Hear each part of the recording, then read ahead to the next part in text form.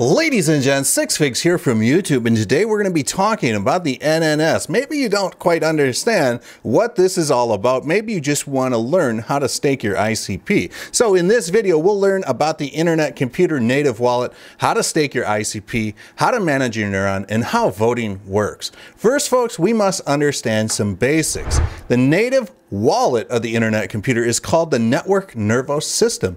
We'll refer to it as the NNS for short.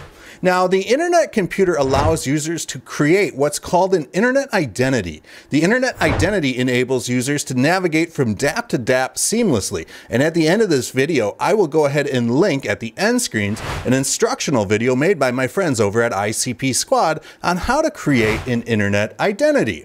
First, let's talk about the NNS. For beginners, it's a wallet that, as of this video, can be used to store ICP and the SNS1 token. In addition, this wallet can send or receive ICP almost instantly. And this is because the Internet Computer has one of the fastest blockchains in the industry with one of the highest finality rates to boot.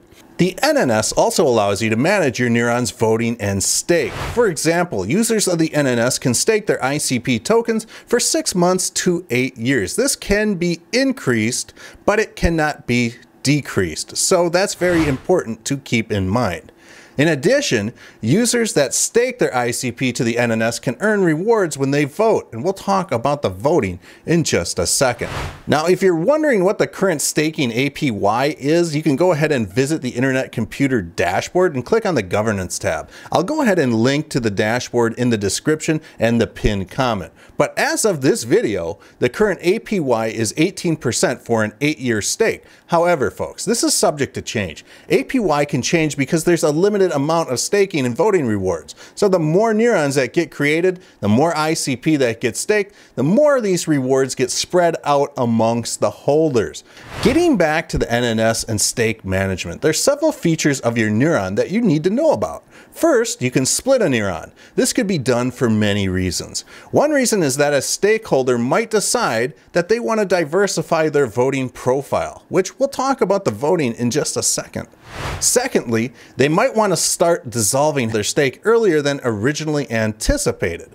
Stakeholders can choose to increase their Neuron delay and stake. Maybe they have extra ICP that they want to stake while keeping everything attached to one Neuron, folks. Once users choose to dissolve their Neuron, they'll have to wait for the dissolve delay, 6 months to 8 years, whatever they chose when they staked their tokens or whenever they updated their Neuron. The NNS also allows you to vote on important governance of the Internet Computer ecosystem. The size of your stake will determine the number of votes you can cast on essential issues.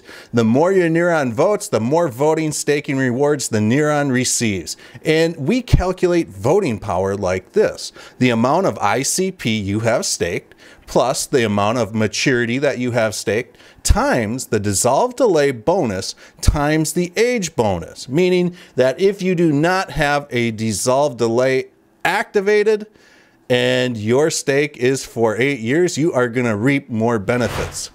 You do not have to manually vote on governance issues to earn rewards. Instead, you'll tell your Neuron to follow other neurons that align with your values. Then when these known neurons vote on governance issues, your Neuron will automatically cast the same vote as the Neuron that you follow. And let's face it, folks, we all have busy lives, and sometimes it's not possible to manually vote on every single governance topic.